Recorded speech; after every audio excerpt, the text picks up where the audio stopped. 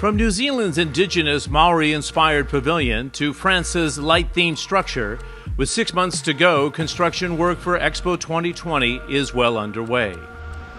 More than 190 country pavilions are being finalized and some are being unveiled.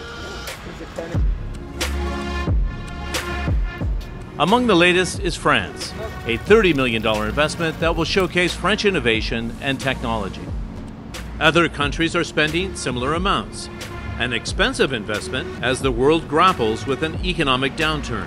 I think the investment as regard to the results is not so important, because we are sure that this specific period after the COVID-19 crisis, we'll have the opportunity to do some networking, to show our talents, our products, our services, our innovations. Expo, or World Fair, is one of the oldest events in the world. In its heyday, it brought us inventions like the sewing machine, the wireless telephone, and even ketchup. But is it still relevant today? Yes, because we have thought this pavilion as a sustainable one, and it's for us a way to show what France is able to do at its best, and it's one of the objectives of the Expo, how all the countries can contribute to this new, sustainable and fair world.